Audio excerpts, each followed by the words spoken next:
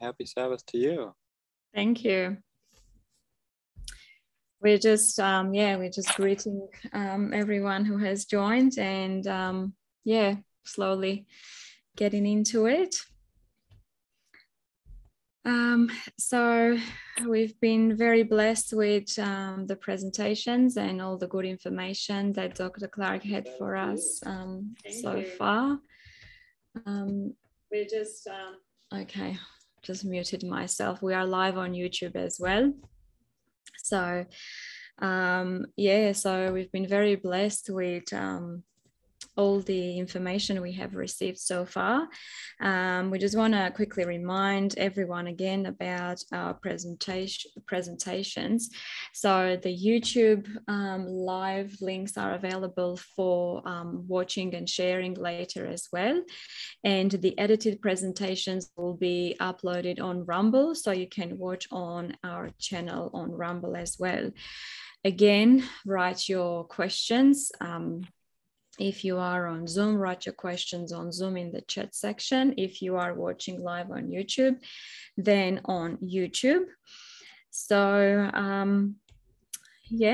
I think we would all like to know what those lifestyle choices are that we're going to talk about today, and Dr. Clark is going to share with us. I think the exciting news is that a lot of these lifestyle choices, a lot of the recommendations are very inexpensive and sometimes free. So we will let Dr. Clark explain to us more when he's ready.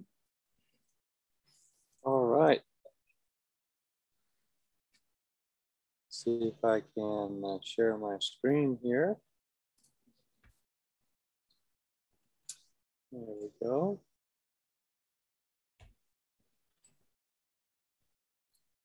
Well, let's start with a word of prayer. Dear Father in heaven, as we share together, as we think about what will bring good health, we pray that you'll guide our minds, give us wisdom, help us to be wise in our lifestyle choices. And we thank you in Jesus' name. Amen. So I've subtitled it, Thriving in Health, Making Sense of Recommendations. A lot of people ask, what can I do just to be healthy? If I could just follow a program, do you have a schedule for me? Can you write me out something that if I follow it, it'll assure me good health? And I think that's a very important question and concept, because, if I could just do something right, could I benefit? Could I reap the results? Could it be worthwhile for me? And so this topic today helps put everything into a framework where hopefully it makes more sense and it makes it doable. And at the end of the day, the health improves.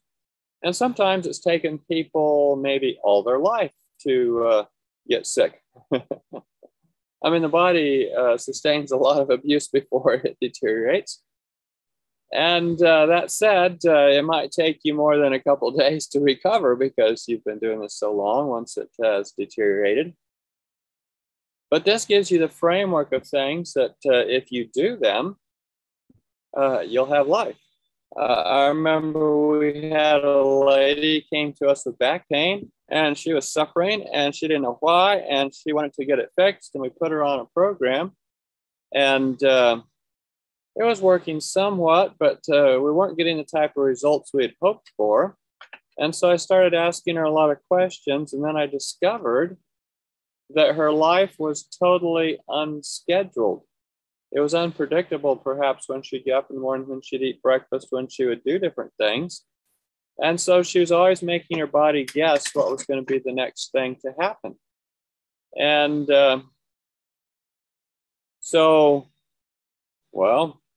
we put her on a tight schedule and the back pain went away. She was doing all the right things. She just wasn't doing them according to a planned schedule. And it's interesting that 90% of disease could be avoided if people just followed the laws of health that they know. A lot of people, you ask them, are you doing everything you know that you should be doing to be healthy? Well, I know I could be doing this better. I know I could be doing that better. And so they have a knowledge of things. that they aren't following, and to him to know if to do right and doth it not. You can't expect good results if you aren't even living up to what you do know. I was I went to a meeting, and I was supposed to give a talk, and I said, well, what should we talk about today? I sort of left it open for them. They said, what are some options? And I listed a few, and one person said, well, why don't we go over the 8 laws of health? And I said, well, that's a good idea. And another lady said, oh, no, we know all the 8 laws of health. Do we have to go over that again? I mean, we should all know that. That would just, but the others persisted. And so I started in on the 8 laws of health with this talk. And it wasn't long before the lady who was complaining she already knew all the 8 laws of health, and that would just be review, was saying, oh, was that part of the 8 laws of health? I didn't know that. Oh, I'm not following that. And so she realized that there were things that she wasn't doing. And so there's a lot of things people could do. So I'm a lifestyle physician. I first started seriously studying health at age 14, when I was in 9th grade. And I bought the book Counsels in Diets and Foods and started reading through it. And then in 2006, I left my conventional practice to pursue my interest in lifestyle medicine and to start doing education for folks. And this has led us far and wide. And so an overview of where we're headed today, how can you adopt a simple lifestyle that will promote health and get good results? That's what we want to cover. How many here look forward to having a simple, workable lifestyle plan for good health? And why do we need a good lifestyle plan for good health? Now, I asked the question, have you noticed the hand of God today? And we like to look up at the stars and think about the vastness of creation. And it is God who keeps us going. I mean, Acts 17, 25 and 28, he giveth to all life and breath and all things. So every time you breathe, you can thank God. How many times do you breathe a minute? 16 maybe. So you can be thanking God for every breath of air. Reading on, for in him we live and move and have our being. And so God keeps us alive every second, every moment. He gives us every heartbeat. That's what keeps us alive. And he's intimately involved. I mean, he knows the number of hairs on your head.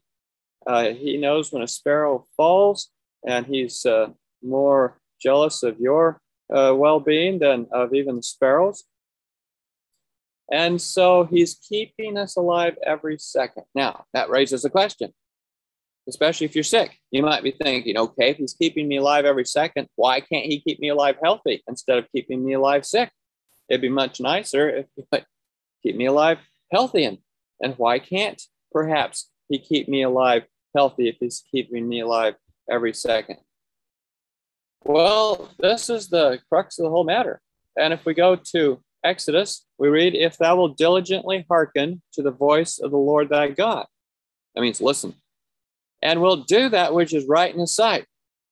And will give ear to his commandments and keep all his statutes. He says, I will put none of these diseases upon thee, which I brought upon the Egyptians.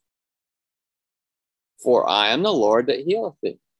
So what limits him from keeping you alive healthy as opposed to keeping you alive sick is whether or not you are putting yourself in his hands, giving him the loyalty to his laws. He says, I've got these laws. For example, the first law was, don't eat from the wrong tree in the garden. Well, man went and ate from the wrong tree in the garden. And every sickness since then has been the result of sin that is now reigning in our world. So, and then he says, I am the Lord that healeth thee. Who is your healer? If it's not God, are you really healed? And so we want to look at God's health laws. I mean, a lot of people look at health laws for other reasons. I mean, we cannot be too often reminded that health does not depend on chance. It is a result of obedience to law. I mean, this is recognized by the contestants in athletic games and trials of strength. These men make the most careful preparations. They submit to thorough training and strict discipline. Every physical habit is carefully regarded. They know that neglect, excess, or carelessness, which weakens or cripples any organ or function of the body, would ensure defeat. And so they'll do things that otherwise people won't do. And so we should consider ourselves as you know, looking forward to a goal as they look forward to a goal. And our goal is good health for a number of reasons.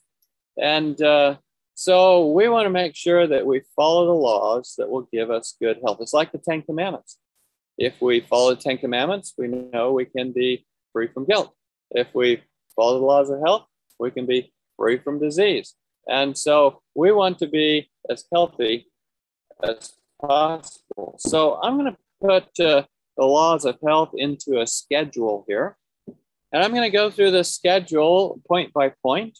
And I'm going to talk about some of the reasons for having a schedule and for why point by point. And that way you can order your life. And this would be a schedule that I might put together, at least the parts of it, for any person whose life is out of order and they're physically suffering disease as a result of not being careful to follow God's plan of health. And so here I have Moses at the bottom of the 10 Commandments, and then I have the schedule. And so you want to establish a schedule. You know, this is just an example. You can make your own, but I'm just going to pick these times. They are good times. They have a lot of good reasons for good times. There's a few things that, you know, we could even adjust on this schedule if we wanted to optimize it. But this is definitely a good schedule for a lot of people. And so first of all, to everything, there is a season, a time to every purpose under the sun. That comes from Ecclesiastes. And I think we need to take that seriously. I mean, there's always going to be disruptions to your schedule, but if you can be scheduled about things, people who are on a regular schedule have less autoimmune disease. People who are on a regular schedule have less diabetes, cancer, high blood pressure. They have less insomnia. They have better sleeping. People who are on a regular schedule have better digestion. And so on this regular schedule, we want to start with a good rising time.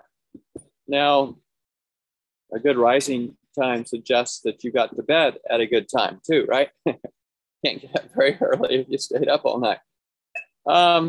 And so Proverbs says, how long wilt thou sleep, O sluggard? Oh, well, he's saying that, not me. But yeah, it's like a lot of people just like to lay in bed and indulge. But it's good to have a regular rising time. That way your body can wake up and it'll wake up better if you do it at the same time every day. You see, I learned a lot when I was in, well, it's actually when I was in grade school. Our science textbook had a story or an experiment done where they studied soybeans. And in this science textbook, it showed a picture of the soybeans and a bright light. And what happened, well, the way what the scientists did is every morning, for one morning, at one morning, they came out into their soybean patch and shined a bright light on the soybeans at 3 a.m. Now, the sun isn't usually up at 3 a.m. yet. And so at 3 a.m., they shined this bright light on the soybeans. And when they shined the bright light on the soybeans turned their leaves because they thought it was the sun. And they turned their leaves up to this light to start photosynthesizing. Well, then the scientists came out every morning for a whole week at 3 a.m. to look at their soybeans without the bright light. And every morning for a whole week, the soybeans turned their leaves up at 3 a.m. to find the light that they thought would be there since it was there at one time. Wow, you mean soybeans run on clocks? Yep, and so do you. And if soybeans run on clocks, you know, this is a very important concept that you need to realize that if you can run yourself on a good clock system, if you can be on a good schedule, you can take advantage of this. So rising at the same time every morning, even exercising at the same time every day, you get better endorphins. Eating at the same time every day, you get better blood sugar control, better digestion. Exercising at the same time every day. I mean, it's even good to pray at the same time every day. I mean, there's a lot of things doing it at the same time every day. Remember Daniel, he prayed 3 times a day toward Jerusalem. Being scheduled has the advantage of helping you not to forget something. And so, how long wilt thou sleep, O sluggard? When wilt thou rise out of thy sleep? Yet a little sleep, a little slumber, a little folding of the hands to sleep, so shall thy poverty come as one that travaileth, and thy want as an armed man. And so going to bed will help you get up in the morning. And notice at the bottom of my chart down there, I have something that says to bed at 9:30. Lights out, no devices, no lights, total darkness. And this is hugely important. And if you get to bed by 9:30, then you can get up by 5:30. Even 9 would be better. What happens is if you go to bed at 11, your melatonin, at least the melatonin that comes from your pineal gland, is all messed up. And you get a surge at a wrong time. It's interesting that autoimmune diseases such as rheumatoid arthritis often are found to have your clock messed up, especially as how your melatonin rises and also your cortisol. There's a mismatch. The clocks are out of sync of these two hormonal surges early in the morning. And so you end up with, well, yeah, rheumatoid arthritis. And the cure then is being regular. And if you go to bed at 9:30, then you'll have a good surge of melatonin at the wee hours of the morning. And it can be predictable in its time and in its quantity. So melatonin helps a lot of things, especially as an antioxidant. And if you're missing it, then you're more likely to get cancer, for example. So sending you to bed at 9:30 is very good. And notice I said lights out, no devices, no lights. We're talking, smartphones, computers, TVs, tablets, anything that's putting blue light in your eyes is going to mess with your melatonin. You go to bed and get on your device and you're really deprogramming your melatonin. So going to bed at 9:30 makes it so you can get up at 5:30. I mean, if people just follow that, they're going to make good success. Just a regularity and schedule does a lot for your health, believe it or not. Now, I'm going to go to the top of the chart there where I've highlighted in red the first item out of 4 items there. This is sort of your wake-up routine, your morning schedule of things to do to help your day get started out right. These things here will do more for you than coffee. Mentioning coffee messes with your sleep. Coffee messes with all kinds of things. And so you don't want to be using chemicals to try to prop yourself up from all your other bad lifestyle habits. Being regular here, this will help you. And so I say drink some water, warm water with lemon in it in the morning. How much? Well, it sort of depends on your size. 750 milliliters would be great. A liter would probably be good for bigger people. Men should probably do a liter, women 750 milliliters. What this does is it gets you hydrated from the start. It gets you off to you can get on the starting line and start your race. Not that every day has to be a race, but since we used the illustration of a race there earlier and athletes paying more attention to their health than most people, we'll continue with that theme. And so drinking water helps to hydrate, and the lemon helps. And what it is between the lemon and the water, you start cleansing your bowels. The warm water starts cleansing your bowels. The lemon gets your liver to start cleansing. I mean, this is a way of getting things, and your liver is where your strength is. I was in Korea for a while teaching, and they said when somebody has a lot of strength, we say they have a big liver. I said, why a big liver? Because that's where your energy comes from, and it's true. Your liver is involved in energy storage and energy release. And if you can get your liver cleansed in the morning, well, then you can avoid taking things like caffeine to try to wake yourself up. You get your liver to go in. And then our next thing on our list there is take a cool shower or cool sponge bath.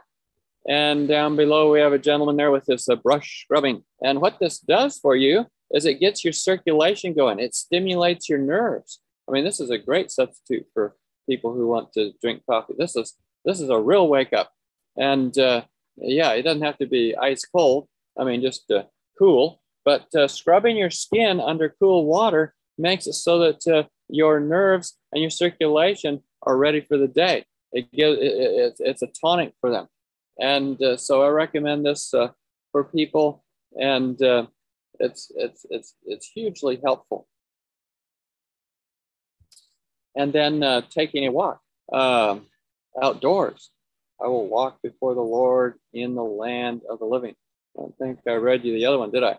The sluggard will not plow by reason of the cold. Therefore shall he beg in harvest and have nothing. So if you're worried about the cold, think about that text.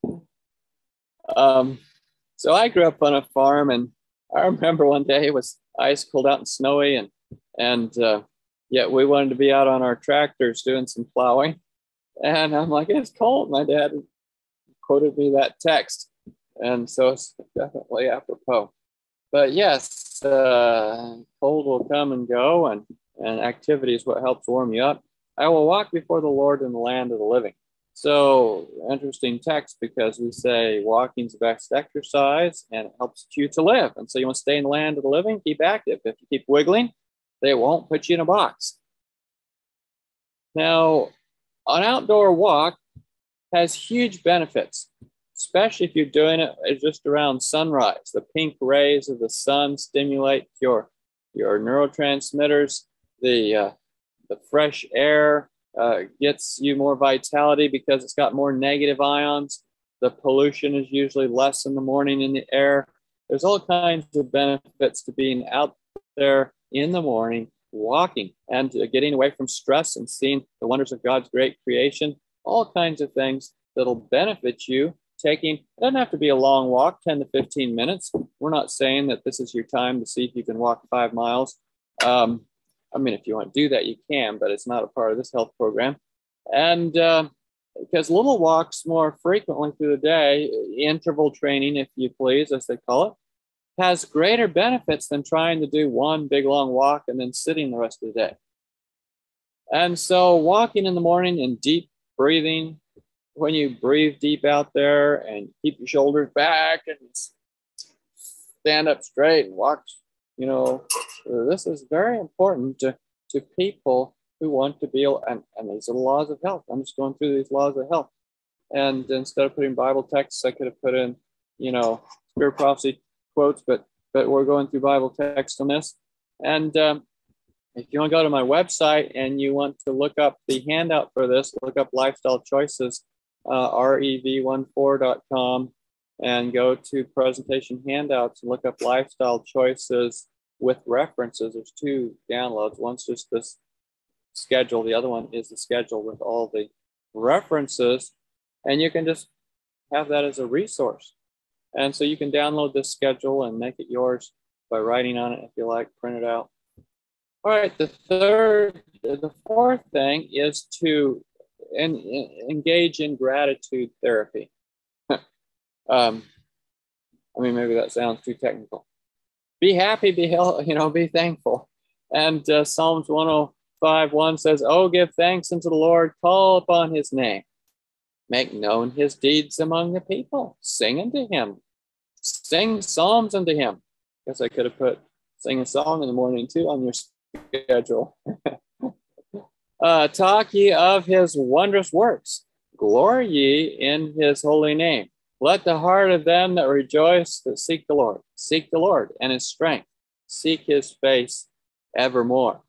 And so as we engage in gratitude therapy, as we're thankful, as we look to God as the giver of all things, this has wonderful benefits. I mean, we could do a whole talk on gratitude and gratitude therapy, and maybe we should sometime.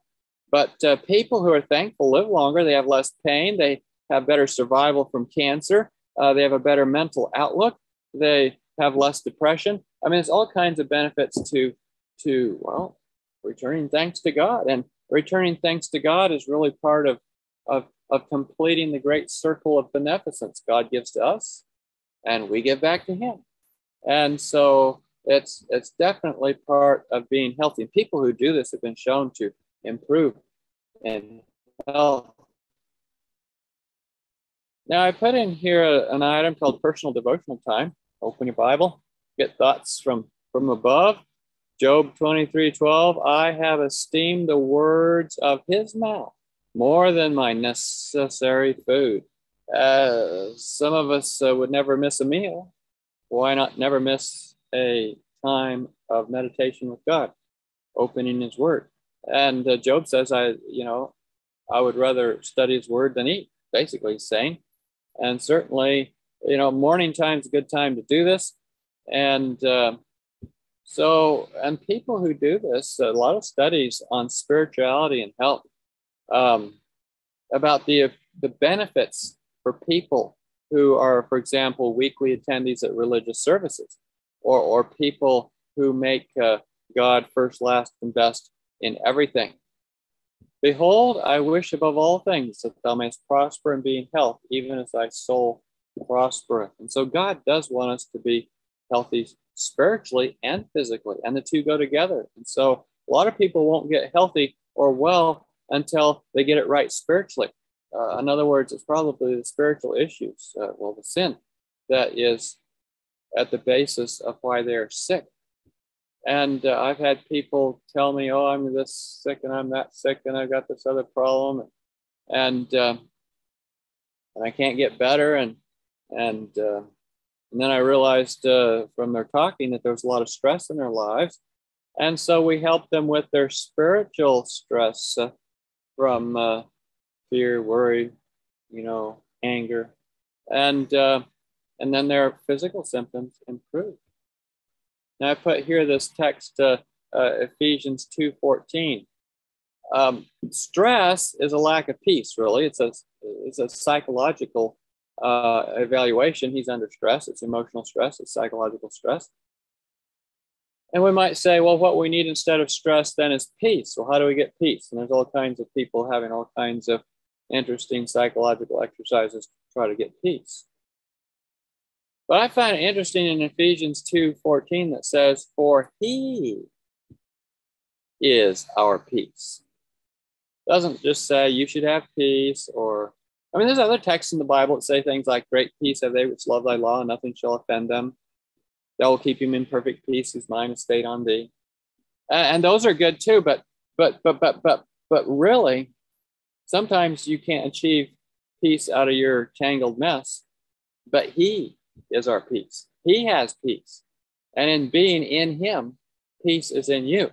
And so it goes beyond perhaps trying to, great peace have they which love thy law, nothing shall offend them. Well, okay, how do I love thy law? How do I, and then people come up with, different law studying exercises to try to achieve more peace. But really, you just let him into your life and your heart and your mind and your soul, and he is your peace, because he is always at peace.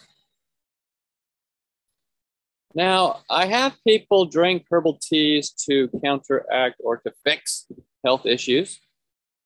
The Bible says that he causes the grass to grow for the cattle and the herb for the service of man, that he may bring forth food out of the earth. And so we talk about the herb as being for the service of man, and for the healing of man, or for the maintenance of health of man. And so herbal teas are very important. When do you drink them? Because we say you shouldn't drink with your meals, because drinking with your meals dilutes your digestive juices and it's harder to digest your food. So when shall I, drink my teas? Well, I say a half hour before meals, and I have an error there on my chart. You can see before lunch I put a copy and pasted that should say 11 o'clock instead of 6:30 herbal teas. But anyway, half hour before the meals. And so half hour before breakfast. So if you have, say, you have cancer, then there's herbal teas we recommend for cancer. If you have bleeding, then, shepherd's purse would be a good herbal tea. Herbal medicine would be a whole, another topic. And we don't recommend tinctures and pills, and we just recommend taking the herb and making a tea out of it. And so you can eat the fresh herb if that's, but I would eat that with a meal, not before a meal like this. But if you can make tea half hour before meals. And so picking a herb that fixes the problem is beneficial. Now let's talk about breakfast. Genesis 1:29, I put down for a comment on the food given you. And God said, I give you every seed-bearing plant on the face of the whole earth and every tree that has fruit with seed in it. They will be yours for food. Here's what you're supposed to eat. Right here. Eat this. And let's see, does that include bacon and eggs? No, that's not part of your breakfast. Well, okay, seed-bearing plant on the face. How long did Adam live eating this? I guess he lived about 930 years, didn't he? Or was it 60 years? So he lived over 900 years. And well, okay, so let's talk about what to eat for breakfast. Notice I've highlighted there eating 80% of your breakfast is fresh fruit. Yes, I've had this work good for diabetics. Yes, I've had this work good for cancer patients. Yes, this works good for everybody. I mean, what do you think Adam ate? Fried potatoes? I mean, no, that's not any cooking and eating. And I'm not saying 100% raw food diet's good for you. A lot of people try to academically see if they can eat everything raw, and they start eating things they shouldn't eat raw. And that's not good. So I say 80% fresh fruit. And if you tell people that, they'll probably achieve 50 to 60%. But I say 80% would be good. And I know we went on we try to eat a lot of fresh fruit and vegetables. And for a while, we did go nearly 100%. And we found we had more energy doing that. But we like some cooked things. And there is a reason for eating cooked things. And we'll get to it here as we get to that point on this list. But if you can start the day with lots of fresh fruit, you've got nutrient-dense foods. I mean, the more you process things, the more the nutrients go out of it. You grind things, you do all kinds of, you buy packaged, pre-prepared foods, and its nutrition value is much lower than fresh fruits and vegetables. At this point, somebody's probably saying, yeah, but the fruits have been in the cold storage for a long time at the supermarket, and they're still better than stuff that's been processed. What do you think the processed stuff is? I mean, what are your alternatives? I mean, it'd be good to have your own garden. It's good to go to farmers markets. Those are superior choices. But I'm still saying, you used to go into the shop to get meat products or processed products. Start getting the stuff that's still packaged the way God packaged it, with all its nutrients, or at least all its components. And this is very, very helpful. Then I say nuts and seeds. You see, nuts and seeds. So fruit would have all your water-soluble vitamins, and nuts and seeds then have your fat-soluble vitamins. And nuts and seeds are also high in minerals, which are very good for you. And nuts and seeds go well. So fruit, you can mix fruit with beans, which is really a seed, nuts and seeds, grains, which is really a seed, and do well. But you can't mix fruits with vegetables. So what's a fruit? Well, fruit has a seed in it usually, and a fruit is usually the product of a flower usually. And the fruit is, the fruit of the plant and product of the plant. I mean, technically, it has to do with the polycarp ovum and so forth, but we won't get into technical things. It's really what contain the seeds. So things that have seeds are like, pumpkins, squash, your capsicum or your peppers, your cucumbers. These are all fruits, avocados, bananas, apricots, things that have seeds. And so does a watermelon have a seed? Well, it's a fruit. And does a tomato have a seed? Well, it's a fruit. Then don't mix it with a vegetable. And if you mix fruits and vegetables, it tends to cause problems for your brain. And it's a little bit like, I guess, well, anyway. So, and then I say 20% cooked. And it's good to have something warm. If all your food's always cold, your body has to warm it up. That takes energy. I mean, you know how it is when the weather's cold outside. It takes energy to keep yourself warm. And if you have cooked food that's warm, your body doesn't have to warm it up. It can start digesting it. You know how it is.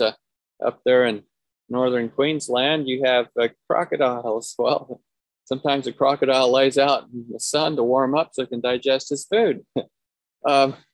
Same with snakes and lizards and so forth that are cold-blooded. They get out there and warm up so they can digest their food, because they cannot digest their food when they're cold. Well, you can warm up your food, but it'll take longer. So if you eat something warm, it'll help. And things that are often good for warm for breakfast, you know, like oatmeal or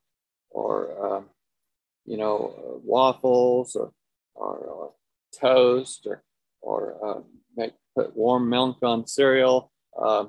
The different things that are warm people can eat. You can make things out of fruit, fruit crisp. You don't have to put all the sugar in it. You can make it a breakfast meal instead of a dessert. There's all kinds of things you can make. And we have recipes on our website for some interesting things. And so a little cooked stuff can be beneficial. Now here I have something that says supplements in a very bright colored picture. I'm not real big on supplements. More and more we're learning that there's better natural alternatives. People who take supplements and depend on laboratory preparations can be tricked. I know, Sosa, you sent me a little video of somebody that showed that the printing on tablets was actually I guess we'd say a poison, a magnetic poison, graphene oxide. So you're better off eating food you know what's in it, that's for sure. Most of the pills are poisonous.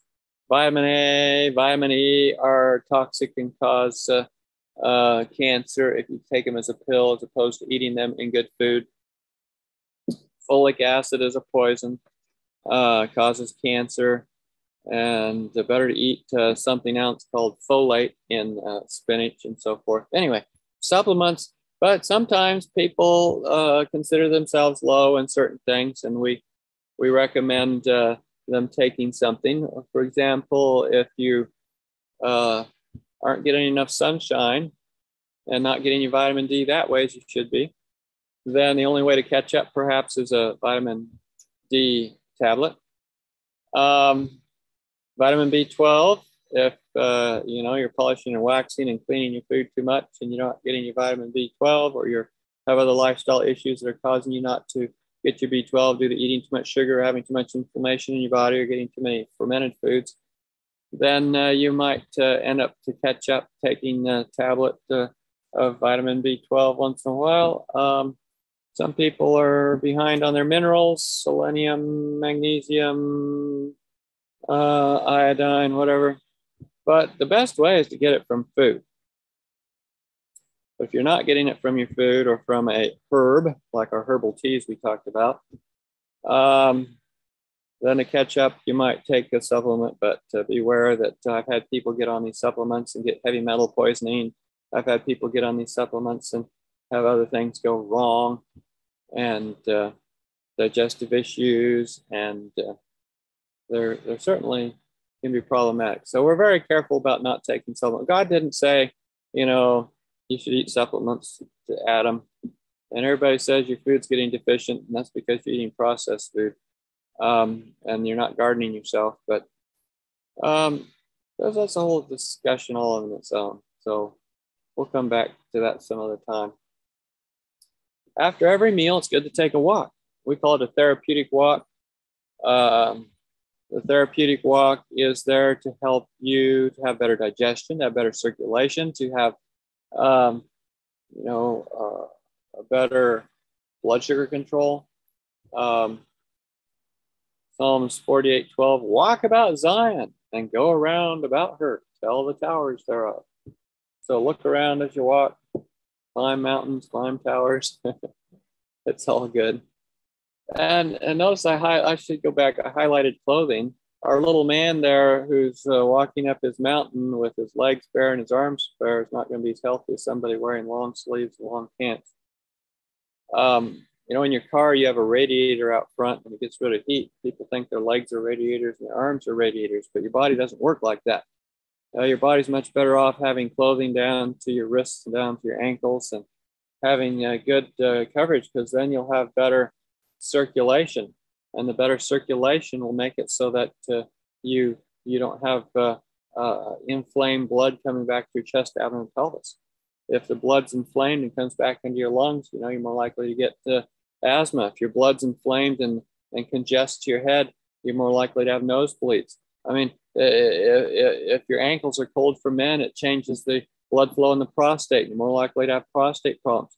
I mean, you know, the animals tend to have fur that covers them all over. We have to make decisions on it. We're left with the choices as to whether or not we cover our extremities. I mean, you go to Arab countries where the temperatures go up, you know, 40, 50, 40, I don't know about 50, but 40 degrees. And they're wearing long sleeves and long gowns and covering themselves. And why is that? Well, it actually is more healthy and cooler. It doesn't have to be a winter jacket for sure, but being evenly clothed and protected is very helpful. And it's very important for avoiding diseases. Now, I say mid-morning, 2 hours after breakfast, that you drink some more water. And I usually say drink the same amount of water you drank in the morning. So if you're a man, you're drinking a liter. If you're a woman, you're drinking 750 milliliters.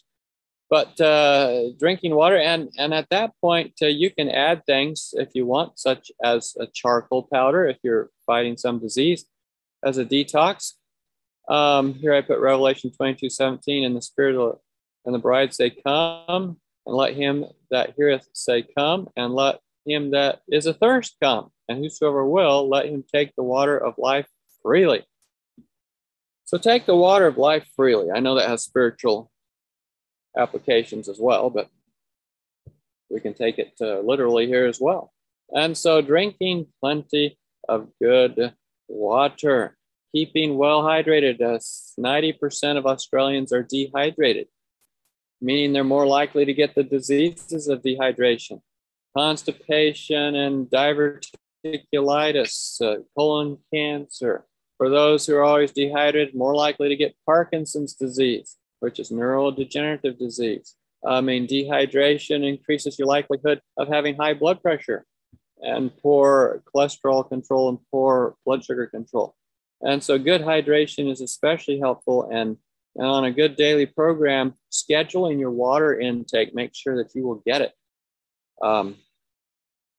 Now, I say walk outdoors. If you aren't tied down to a job or something and you have the opportunity, walking periodically through the day, especially if you're fighting some illness, is very, very helpful. It massages all your organs. It gets you moving. So take that as a good thing. Keep active. Now, here I say lunchtime, and I say 80% fresh vegetables or savory fruit. So go into your meals and decide whether you're going to eat fruits or vegetables. So say you want savory fruit. So that would be like avocado, capsicum, cucumber, tomato, olives, things like that. And you can make a salad out of that or a dish out of that. Or otherwise, your vegetables, which are your roots like a carrot, your stems like a celery, your leaves like a spinach, or your flowers like cauliflower. And make a meal out of that. And a lot of fresh stuff is especially good here too. And also I put 20% cooked again, and for the same reasons.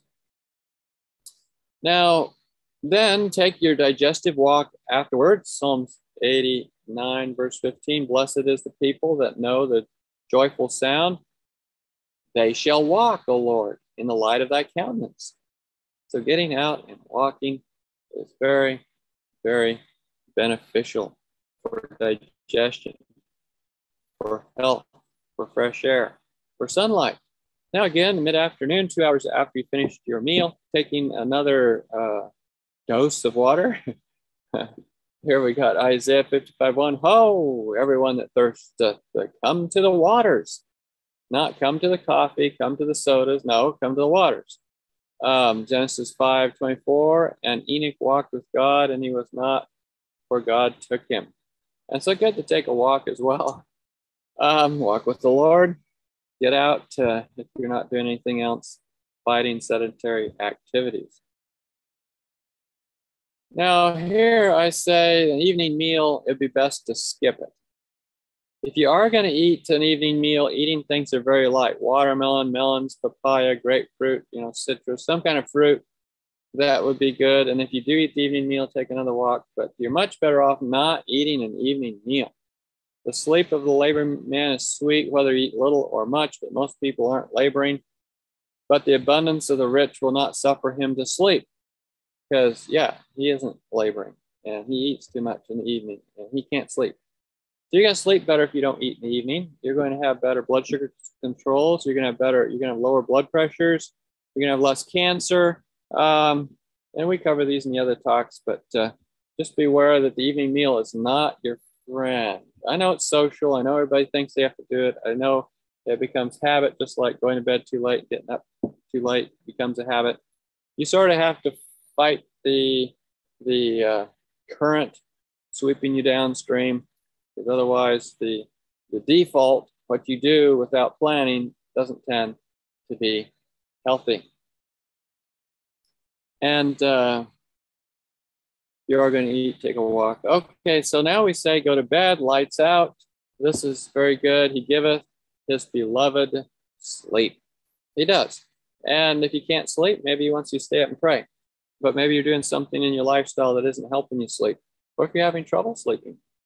Well, if you're doing all these other things, usually you sleep better. People who have a schedule sleep better. People who get their exercise during the day sleep better.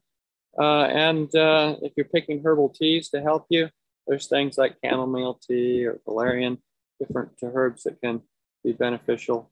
And so getting to bed, 9:30, lights out, no devices, no lights coming in your windows, and you'll sleep better. Now, I'm going to just quote here, Ecclesiastes, "Blessed art thou, O land, when thy king is a son of nobles, and thy princes eat in due season for strength, and not for drunkenness."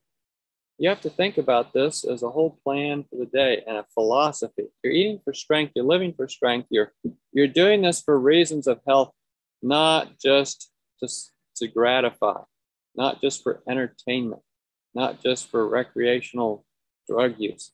To everything there is a season and a time, to every purpose under the heavens. So in summary, good health is made up of good habits, good choices. Good habits are made up of good, consistent choices. Schedule helps make choices consistent. Schedule some good health today, and that will help you with being healthy. All right. I'm going to go ahead and turn off this and stop screen share and go back to the regular.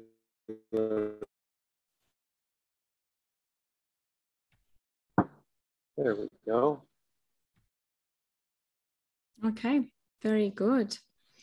Thank you very much, Dr. Clark. Yeah, really good information. Yeah, as always, really good, really simple. And sometimes they seem too simple to be true, too good to be true, and too easy to work, but they do work. I've tried myself just by drinking a lot more water. My health recovers, and it improves a lot more. So yeah, it's amazing what these simple remedies can do. So how much time do we have for questions, Dr. Clark? Again, half an hour or less? Yeah, around half an hour. Okay. Awesome. So we've got some questions. So the first question we received on Zoom is how to gain weight for the underweight. Yes, some people find it hard to maintain their weight. Some people are perhaps genetically programmed to be thin. And society has this cookie cutter, and they want everybody to look the same and to be the same. And it's interesting that back in perhaps the 50s, being thin was idealized, and anybody that was overweight was persecuted. Today, everybody's overweight, and so the thin ones are persecuted. So the thin ones are saying, how can we gain weight? And it's fascinating that everybody wants to be the cookie cutter same, yet we have individuality. And I want to stress that because people will decide they're too thin and they start doing unhealthy things to try to gain weight. I will talk about how to gain weight here before we get through with this discussion, but there are differences. I mean, I know they have baby charts that say how big a baby should be by 2 months. And you go to the doctor and he compares you to the baby chart. And yet he doesn't compare the parents to the baby chart. I mean, here you have, perhaps you have a Filipino couple that are 4 foot 11 inches, and their baby isn't big enough by 2 months to compare the chart. Well, where'd the chart come from anyway? Well, you know, and then perhaps if you're in Africa where people are 7 feet and giants, and look, the baby at 2 months is too big. And sometimes you need to focus on, are you healthy, not how much you weigh.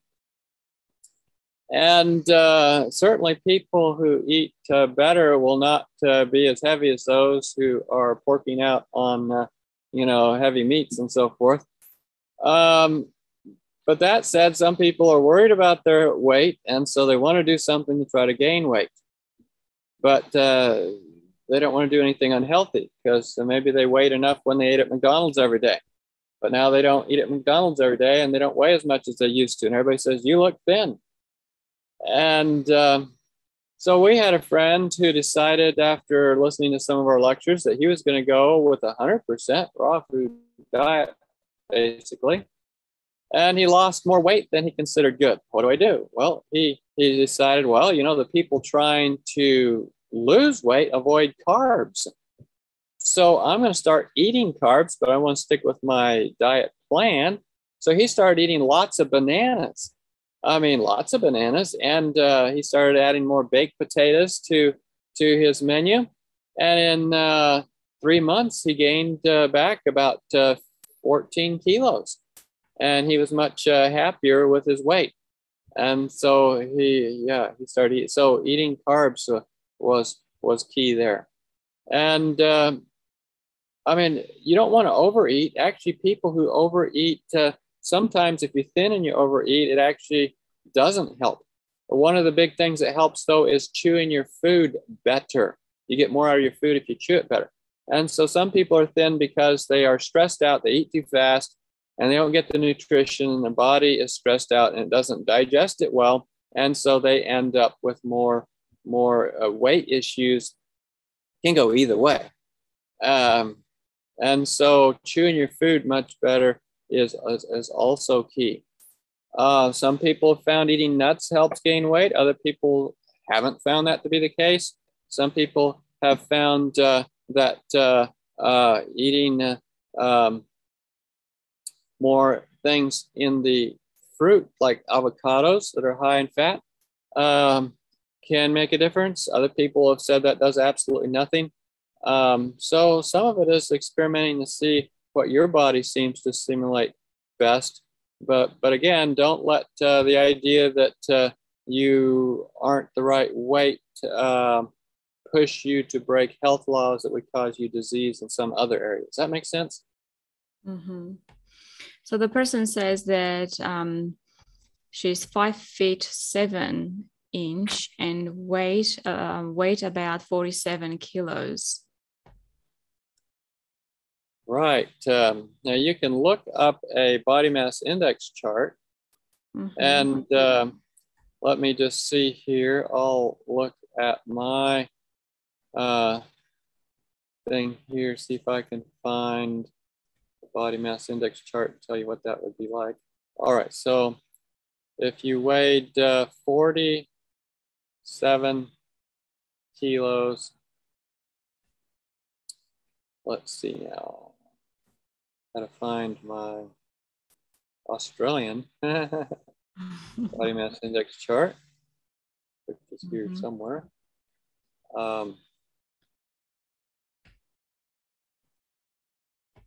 All right.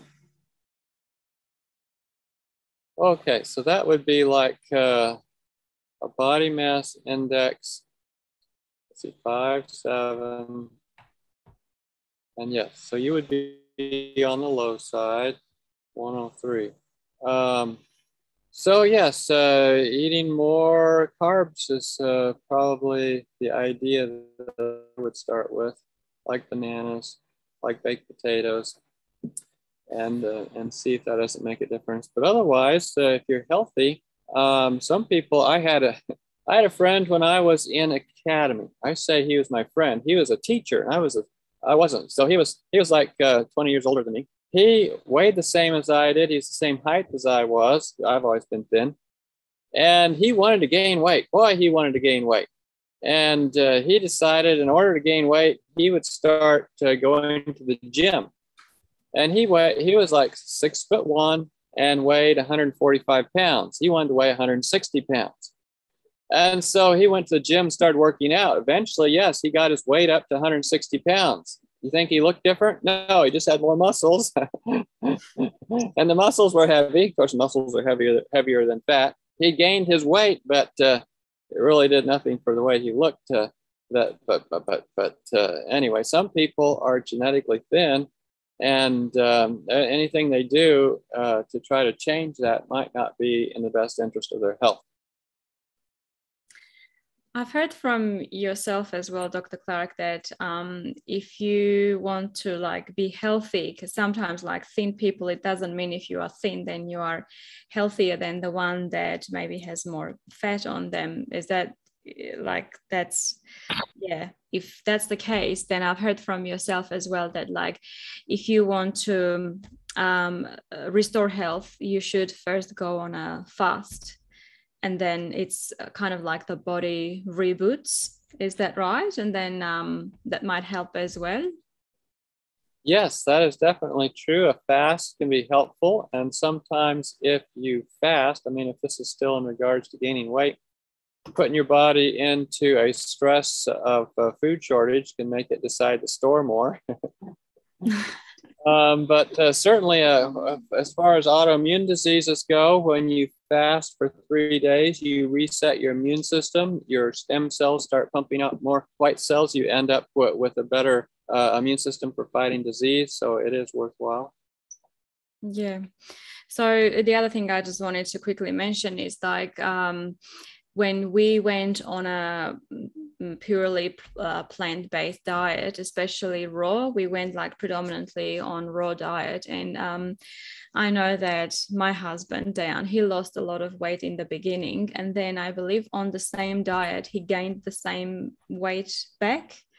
So I've heard that before as well, that if you lose weight on a plant-based diet, then you can gain weight as well on the same diet, but it's like you lose the fat and the toxins and everything with it, and then you can gain weight on the same diet. Is that like, is there science to it, or? Yeah, no, that's a reasonable thought there. And certainly when you lose weight and the fat goes, the toxins come out of the fat. And that's sometimes troubling to folks. But there's definitely reason to believe that if you're on the right diet and you're doing the right things, then you'll have the right weight. Yeah. Okay. So Diane is asking, so what is a fast, especially for 3 days? Is eat no food, no water. How do you fast properly and effectively and safely?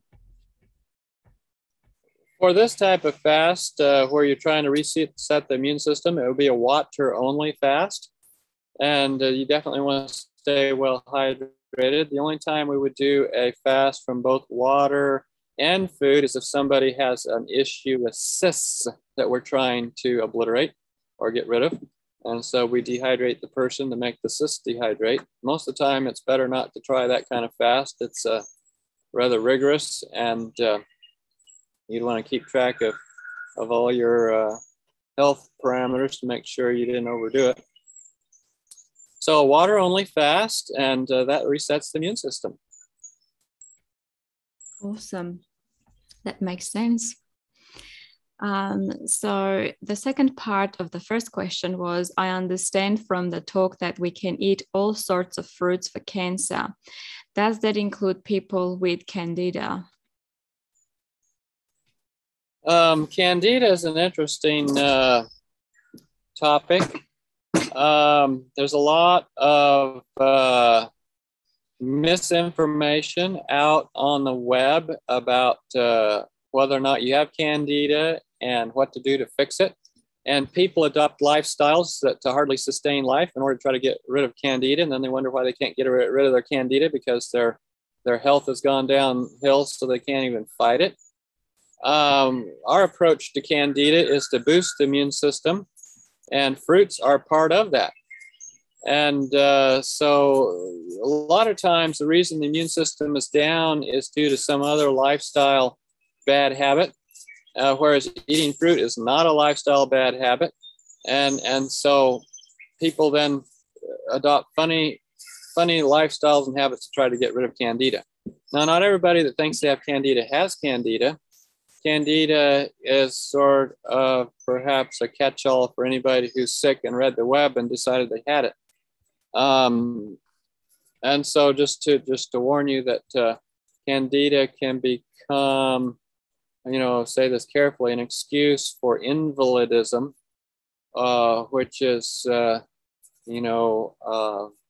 lifelong disability due to the way you think about your health rather than true health issues. So candida is a mold or a yeast, a filamentous fungi. And certainly in a compromised host, somebody's immunosuppressed, it comes up and causes trouble. But on the other hand, if you boost your immune system and follow good health habits, what do we do for candida? We definitely follow everything we talk about in our pandemic immune boosting lecture, but we also use herbal teas for it. And the herbal teas that we use, we source from a gentleman that we've worked with in the past. His website is healingherbs.biz, and he has a tea there called anti-parasite candida tea. And it's got herbs that fight candida, both from the point of view that they're high in iodine, but also high in fungi fighting phytochemicals. And so we use herbal teas and we boost the immune system by following good health practices. Very good. So in that case, a person doesn't have to stay away from sugars if they are in natural form. Is that right? You definitely want to avoid processed foods, canned fruit, dried fruit, fruit juices, but eating fresh fruit is not something you need to avoid. Now, if you're borderline diabetic or you're diabetic, you may need to follow our diabetic information, but as you're following, before you're good at following the information and overcome your diabetes, you might be careful not to eat fruits that do send your blood sugars high. So in other words, the glycemic index of the fruit. So tomato is not going to send your blood sugar as high as, say, a pear or something like that. So you sort of choose fruits perhaps that are less of a high glycemic index initially, but if your blood sugars are well controlled, then eating the fruit is not going to cause you to have problems. Mm-hmm. Okay.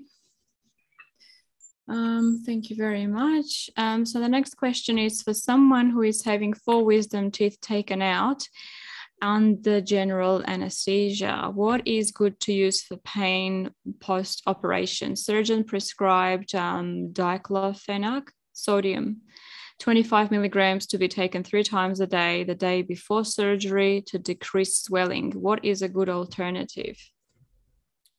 Well, there's a number of things that can be helpful. Clove oil fights pain. Eating celery can fight pain. There's the farmer's pegs that you can chew on that help fight pain. But there's also hot and cold treatments, or just mostly cold, using cold to help fight pain. These can be beneficial, both hot and cold treatments and cold to the area. certainly charcoal poultices over the area. Now, charcoal poultices are very good at helping pain. What we do is we take and put charcoal, mix it with psyllium husk to make it into a poultice. And then we put it into an emptied out tea bag. And when we put it in the tea bag, then it's contained. And put that tea bag with its charcoal poultice material over against, so you'd have to have, I guess, one on each side or two on each side to cover your wisdom teeth, the sockets that are left. And this can definitely help with pain. It pulls out the inflammation, pulls out the pain mediators. Those are very beneficial. And then eating foods that are good, turmeric and pineapple, which help fight pain. So foods are going to be good, and that would be a good choice. Yeah, okay. I've definitely tried clove for sore throat, and yeah, it does help. It does actually numb the area. It's amazing. Amen. So there's a question: has Dr. Clark done a lecture on brain health, such as dementia or Alzheimer's? So I think we did have a talk on that. Which one was that?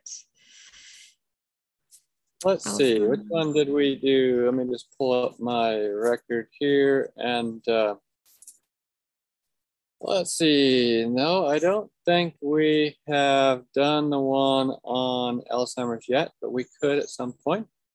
And the Alzheimer's one is called Keeping Your Brain Sharp. And of course, if you look, you'll see, if you want to look up on my website, we have the handout for that lecture. And also, if you go to the online videos, we have previous recordings of that lecture. And so, yes, we do a whole talk on keeping your mind sharp on Alzheimer's. Okay. So we have listed, we have put down Dr. Clark's website. So check that out for, I guess, recipes, as Dr. Clark mentioned, and the handouts and this particular presentation as well. So, okay, so yeah, so another question: why is dried fruits bad as it is still whole food? Yes, there's dried fruit. You have to take into consideration its impact on your disease. If you're totally healthy, it's fine. But if you have diabetes, it'll give you too much sugar in comparison to everything else you're eating. For somebody with candida, it will give you probably too much sugar compared to what else you could be eating. And so for people with certain illnesses where sugar is an issue, then we limit from dried fruit. But otherwise, if you're perfectly healthy and you're not fighting something and you're getting plenty of other good foods, then having a little dried fruit can be like a good dessert or something that you enjoy. And I eat dried fruit and as well as fresh fruit and so forth. So, and dried fruit can be rehydrated and used when you can't get fresh fruit. So that's also an option. Yeah, that's true. Very good. So we've got another question. Dr. Clark, what about protein supplements for muscle building at the gym? Not the dairy ones, but plant-based. For example, organic hemp, pea, or rice protein.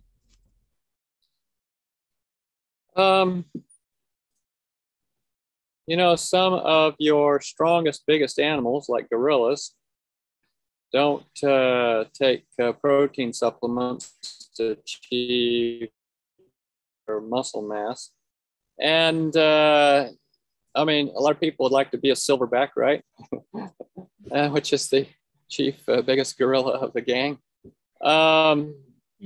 sometimes muscle building with its egotism and its goals aren't in line with necessarily good mental, physical, spiritual, and psychological health. But that said, people who are trying to gain fitness might find it that they want some kind of what we say, a boost to achieving it without perhaps having to do all the work. I'll just give you an example, just out of interest. We had a gentleman who his job, he was helping his uncle load semi-trailers with firewood by hand, and so he would be throwing wood around all day, big chunks of wood. And he decided, I'm going to work for my uncle doing this, because this will be a workout all the time, and I'm going to gain muscles, and I'm going to be buff, and I'm going to be the man. Well, he found out that he was on a meat diet, and he was American diet, and he was not improving in his strength. He was worn out every evening, still sore, months into the project, and he was like, this just isn't working. Well, then he came to some of our lectures and decided he's going to go on a vegetarian diet. And when he went on to a vegetarian diet, within a few weeks, he found out he wasn't coming home tired. His muscle aches went away. He gained his strength. He was able to endure a day's loading of these semis, and it greatly improved his health. And so this is where we started out as a church. This is where Joseph Bates, he discovered when he was a ship captain. He went over, I believe it was somewhere in the UK. He docked up there, and he had two crews helping unload. And there was a crew of a couple of Irishmen, and there was a crew of a group, I don't know, of Englishmen, and like about 5 Englishmen and 2 Irishmen. And the Irishmen outworked the Englishmen by a long shot. And he thought, well, why is this? How can this be? So he started asking them questions, and the Irishmen were vegetarians. And he thought, wow, if the vegetarians can outwork the meat eaters that much, there must be something to it. And really, it was Joseph Bates that started our church on a road to vegetarianism. And he became vegetarian, and very fascinating. So I suppose the vegetarian may not look quite so bulky as somebody eating the meat, but their endurance and their strength might be quite a bit more. We've known people who've been champion, like dead weight lifters who were Adventists, who were total vegetarian, and yet they could compete in their class and win the strength contest. There was a group. There was a bunch of baseball teams in Japan, and the coach decided to make his baseball team vegetarian, and they started winning in their leagues. And vegetarianism has caught on quite a bit for athletes. And so I wouldn't necessarily say that they have to come up with a supplement. Now let's just go into those supplements you mentioned. When you make a protein isolate out of, for example, pea protein, you end up with a large bunch of free amino acids. And a lot of these different beans are about 20% glutamate. And so you ended up with about 20% free glutamate.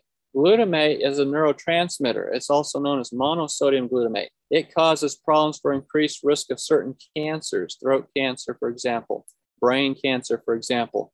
And so just finding something that's high in protein and processing it can actually make it more toxic. Hemp seed is definitely something that's going to give you too much THC, THC being the active component of marijuana.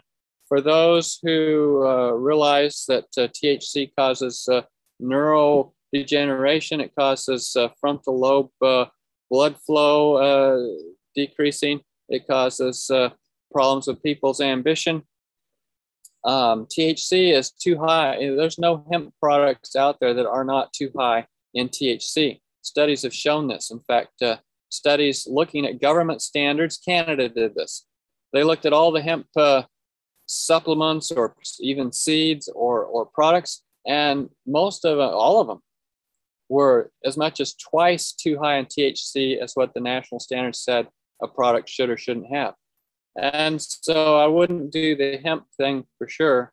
And so most of the time, you're better off eating good food. What has good protein? People think they can't get their protein. Well, let's just think about protein for a minute.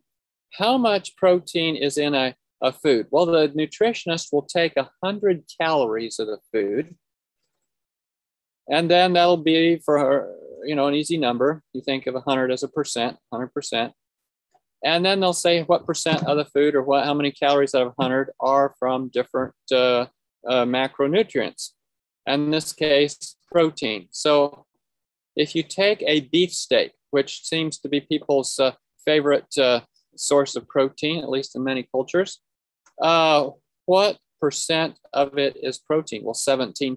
In other words, I have 100 calories of beef, 17 calories will be protein. Well, if we use that as a standard, think of that as something that is valuable as a number. What about tomatoes? You think, okay, tomatoes, there's no comparison, right? Well, out of 100 calories of tomatoes, it is 17 calories of protein. It's hard to avoid protein. How about broccoli? Out of 100 calories of broccoli, it's 22 calories coming from protein. So broccoli has more protein than beefsteak, in other words. And so just eating good food. I mean, how did a big bull that's got lots of muscles get all his muscles? Well, by eating grass. And so vegetarians can get their strength not from trying to find something that is particularly just associated with the way the food will be metabolized in your body, but to eat good food so your body can build what it needs to build in the way of muscles. So I would say look to gain strength and do it by eating good food that Adam would have eaten, and be happy with the results. It's more dangerous, isn't it, to think about what you need to do with the excess protein and all the toxins and that it produces in your system if you have excess protein. Because when you think about how much protein an adult male needs, what is it, Dr. Clark, 20, 30 something grams of protein a day? Or well, if you look at it scientifically, an adult male, we do when we do our osteoporosis lecture, we go into detail on protein and how much you need. But to keep your nitrogen balance in balance and to make sure you have no deficiencies, an adult male probably needs about 12.5 grams of protein a day. Mm-hmm. A day. Less than less than the government food standards, the whatever you call it, recommended daily allowance. Yeah, that's what I think I've learned, 20 something grams of protein a day, and I thought that's pretty good. Like you said, you can't avoid it. So yeah. So another question is about hemp again. The question is, can hemp products like hemp seeds cause a seizure? I don't think they cause seizure. Saying that because on the alternative health market, CBD and other products related are used to treat seizures. Mm-hmm. Why are they used to treat seizures? Well, the same reason anything else of a pharmacological nature is used to treat seizures. Basically, it suppresses all brain activity below the threshold of seizure, of going crazy. And so if you want your brain depressed, so it's not functioning, a non-functioning brain does not go into seizure. How do you treat seizures? Well, there's a number of things for treating seizures naturally. Number one is to figure out the inciting event, the stimulus, the thing that's pushing the button. And we've had people with seizures that are now not having seizures because they're able to do that. And for example, this thing about eating pea protein and getting lots of MSG, this individual we're working with, if he ate anything that had MSG, he got a seizure. So this would be like nutritional yeast. Nutritional yeast gave him seizures. Bragg's liquid aminos, soy sauce, all these things that have MSG that don't claim to have MSG, but it's in there because the way they're processed would cause seizures.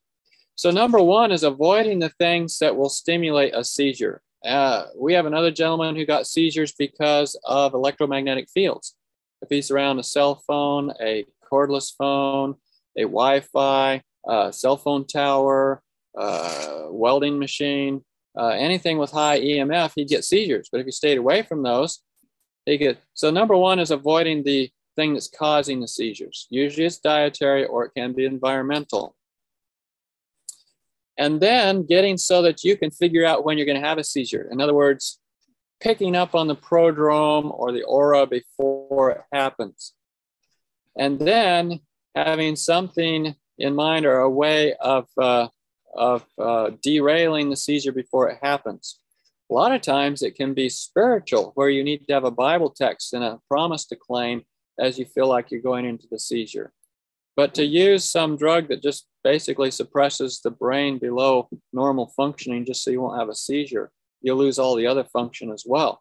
You aren't able to function in any capacity. And so you become a vegetable, whereas some of these people could be normal if they just followed good lifestyle habits and natural remedies for their seizure. Mm-hmm. Very good, thank you. So obviously I know we're running out of time and I had a few more questions written down, but can I just quickly ask Dr. Clark, with the tinctures you mentioned, you don't recommend tinctures. Is that because of the presence of alcohol, or even when they are made with glycerin, that still the way it's made, you wouldn't recommend that?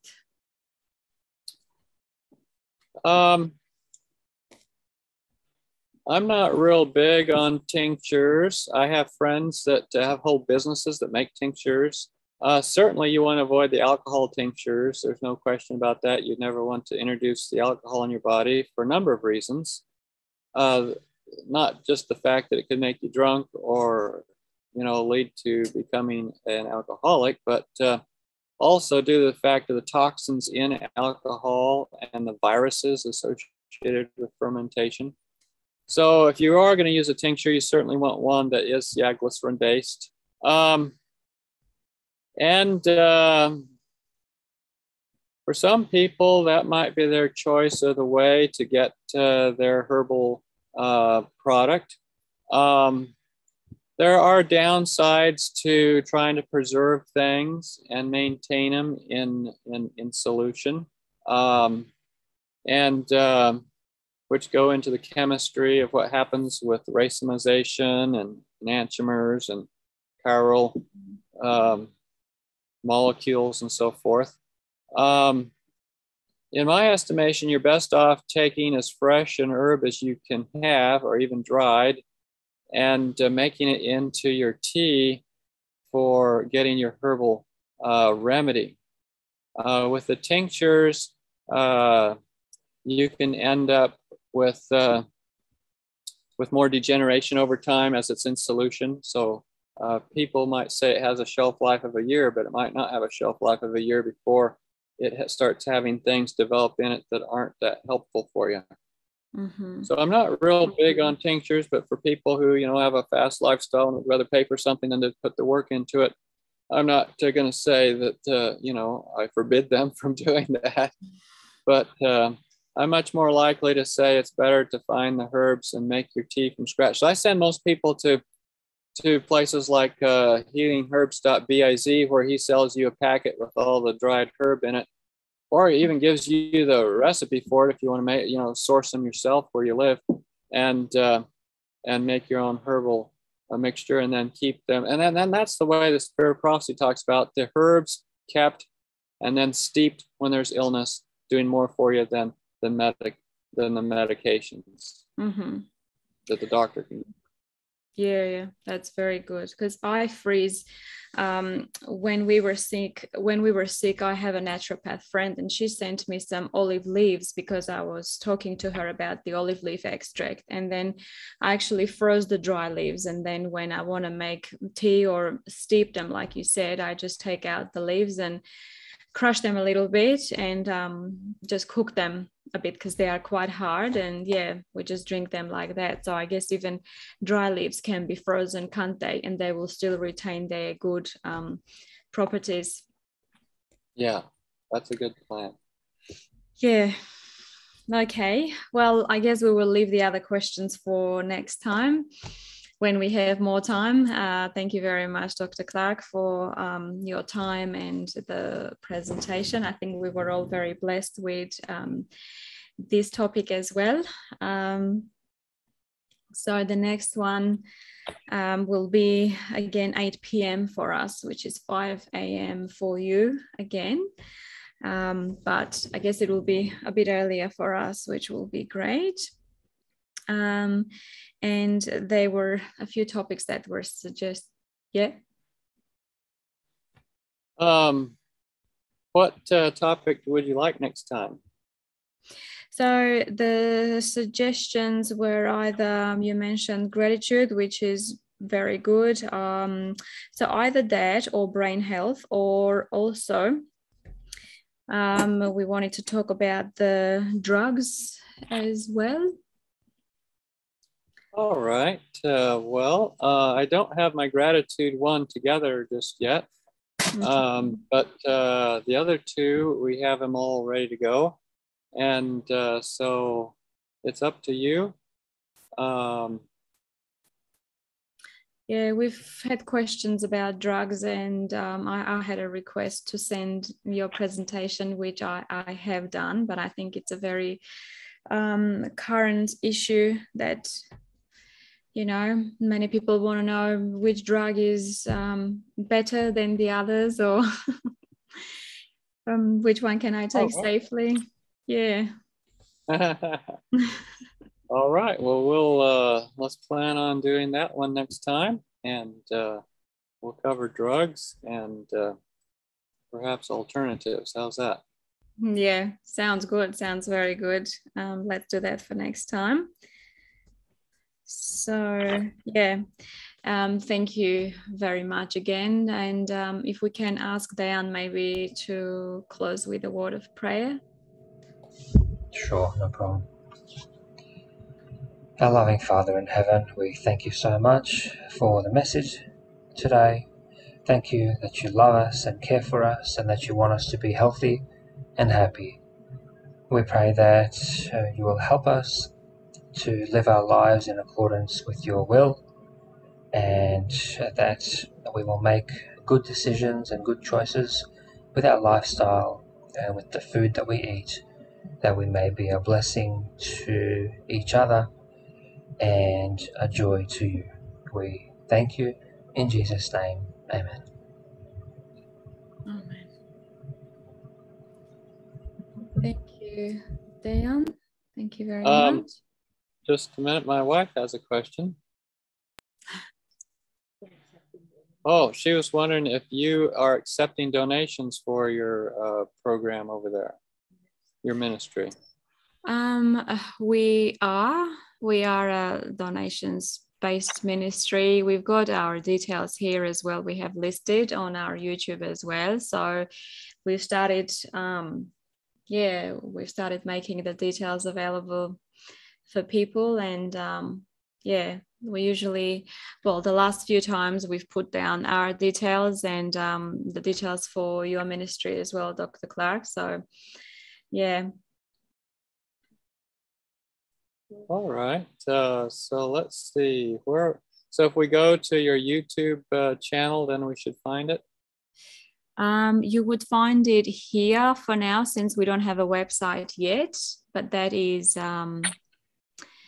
that is ongoing. So we are working to have a website soon, which will make it easier.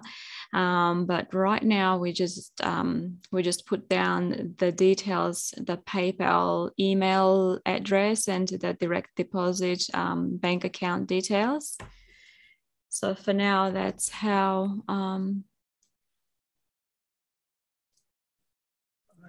All right, very good. Yeah. That out there. Great. Yeah. So yeah. Thank you. Yeah. So I guess we will see you next Saturday, 5 a.m. again for you, Dr. Clark. Yes, and 8 p.m. for you. Yeah, that sounds good. We are all looking forward to that. All right. Well, God bless and have a good week. Thank you. You too. Have a great weekend and have a good week. We'll see you next time.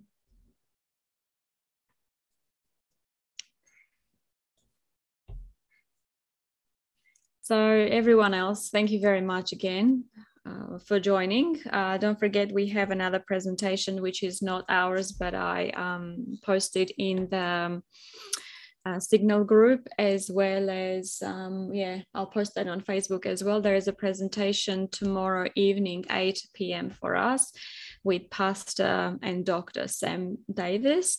So he's a medical missionary as well. I'm also looking forward to watching that. So if you can join, that'll be great. If not, we will see you all next Sabbath evening, 8 p.m. So thank you very much. God bless and see you next time.